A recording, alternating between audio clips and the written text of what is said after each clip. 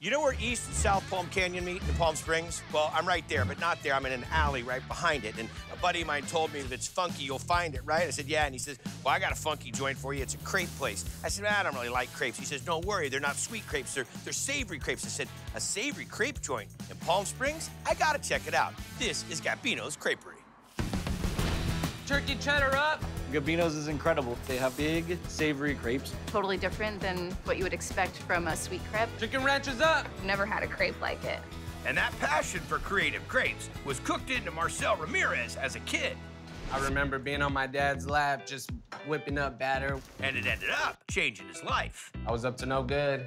I said, I gotta do things a little different here. So I just kind of started experimenting and created a non-traditional savory crepe. Don't tell the French that they got nothing on these guys. But good luck finding it your first time. If you drive by, there's a chance you won't even see it. I would describe it as a hole in the wall. Tucked away, super cute in a little alley. Then the little partial door window over here is where they serve the food out. Cheesesteak for table number 3. To put a Philly cheesesteak into the crepe is just an anomaly. You're not gonna see it anywhere else. It's like a perfect bite. Now we got our cheesesteak. You take a ribeye. And we partially freeze it, and then we deli slice it paper thin. We have our cheese sauce, Processed cheese. whole milk, a little pinch of salt, vacuum seal it up, and we drop it in hot water until it's melted. So the ribeye shaved. Oil, That is thin. salt, pepper, garlic, and grilled onions. Hey, so this is my buddy Mark Tadros, great chef, has the date farm here in Palm Springs. What's up, my man? When you told me to come check this joint out, I'm like, I've never seen crepes like this. Marcel's a wizard, bro. You hooked me up, brother. I appreciate it. Masterpiece. Gonna add a little bit of chimichurri, and then we're gonna throw the Mama G, and then we got our cheese. Dead man walking right here, folks.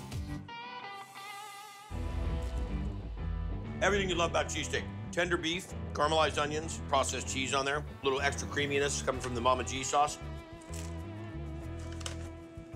What puts it over the top is where you typically get that big cheesesteak bun. Don't get me wrong, I love.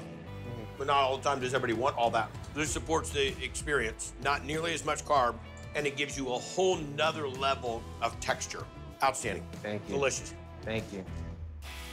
2 Philly cheesesteak crepes. The meat synergized really well with crepe itself. It's like a symphony. This all makes sense. Chicken Caesar up.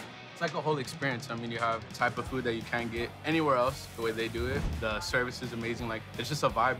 So to have him right in Palm Springs is a gift. To see a guy like yourself that was trying to find his way in life and fell back on something he loved, your whole family's gotta be proud. The crepes are legit.